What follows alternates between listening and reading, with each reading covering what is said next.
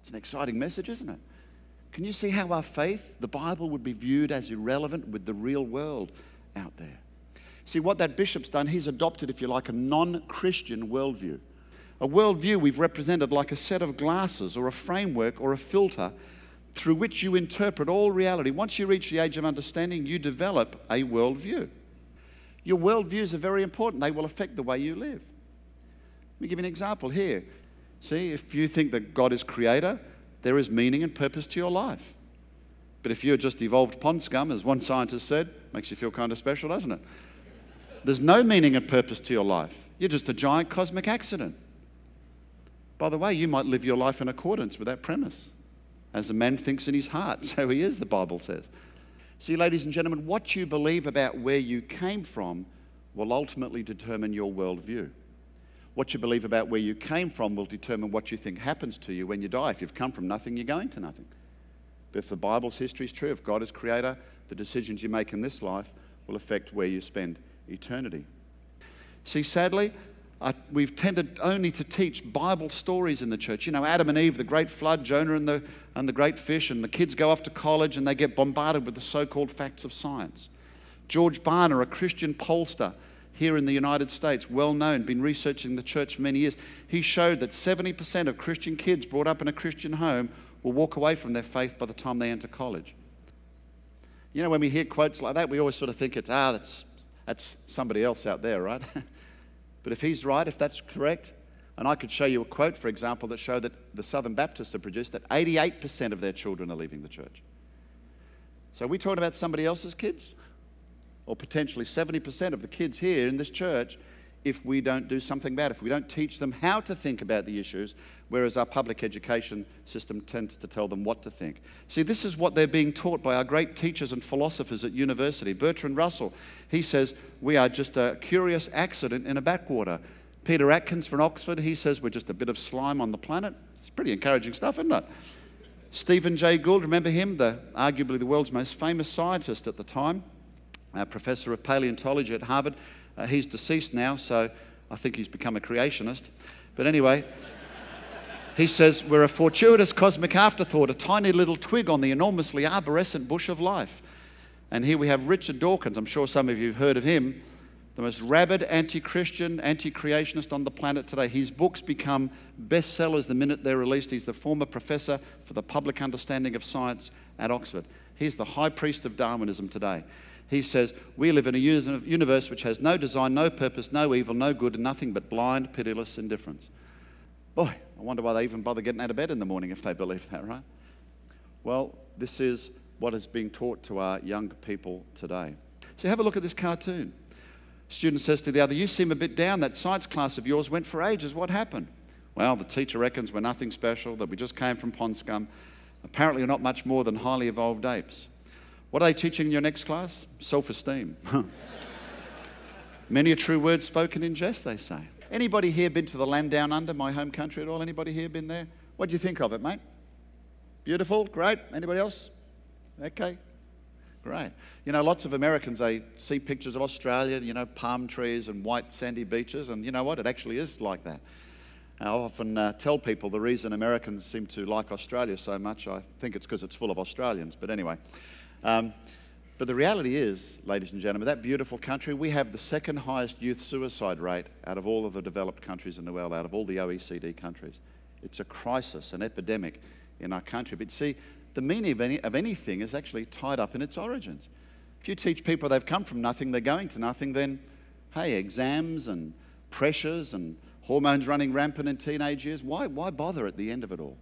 And you know, I've had dozens of conversations with public high school kids who actually think that way. Well, what do we do? What do we do with these claims of science? You know, what about these claims of millions of years? Don't scientists prove these things? Well, here's the second key point, because when we're dealing with the past, whether it's creation or evolution, we're dealing in the area of what we call historical science or origin science, things that happened in the past that we were not there to see. Okay? But the type of science that you and I understand when we just hear the word science is actually what we call operational or experimental science. It can build cell phones and airplanes and all this type of things, laptop computers. See, it deals with experiments that you can do in the present. You can repeat those experiments. You can observe the results. You know, if I wanted to test the theory of gravity, right, I could run up on the church roof and take a nice swan dive off. I could do it in the present. I could repeat it.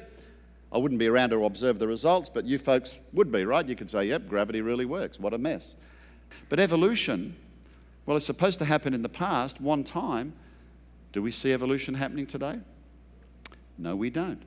High schoolers, people in college, you'd be thinking, well, what about natural selection? Actually, natural selection was invented by creationists. We do see change in creatures. I don't have time to talk about it this morning, but if you come tonight, as part of my UFO presentation, I'm going to be talking about natural selection, and that'll be a real key for you folks.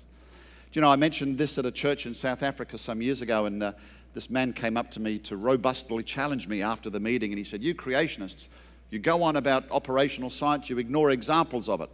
I said, what do you mean? He said, well, fossils. He said, everybody knows that fossils take millions of years to form. We can see it, slow, gradual processes. I said, really? Now, how would you answer a question like that? See, because questions are an opportunity, aren't they? People don't want to talk about Jesus, but somebody asks you about fossils when you're talking to them about the Bible. See, most people believe that fossils take millions of years, but if you ask them to name any fossils, they're not going to be able to do it because they don't know that much about it. And I was actually trying to show this man he was basing his whole eternal destiny on something he actually knew little about. And I showed him this picture here. See what this is? This is a really neat fossil. Can you see a fossil ichthyosaur, an extinct marine reptile? But see what's really neat about it? There's the baby coming out of the birth canal. Now, mums, some of you here may have had very slow, difficult, long labours, but can you imagine giving birth slowly over millions of years while you were slowly being fossilised, right? But when I went to school in grade 11, these are standard Australian high school biology textbooks, I was taught that this is how fossils are formed. Standard grade 11 biology. You've got books like this. I've seen them at elementary school age here in this country. And here's old Freddie fish swimming along, and he dies, and he sinks to the ocean floor. Now, while he's lying on the ocean floor, have a look at these high mountains. There they were. Now they've gone. How long did that take? A little bit of mud, a little bit of sediment, gradually eroding out over millions and millions of years and burying the fish, and then the process starts again, and maybe that's how we get that geologic column, you know, that we see in the textbooks. But ladies and gentlemen, let's put our thinking caps on today. What usually happens when a fish dies? It floats. Some of you are looking at me rather strangely. If you've got some expensive tropical fish or goldfish at home, do the experimental method tonight.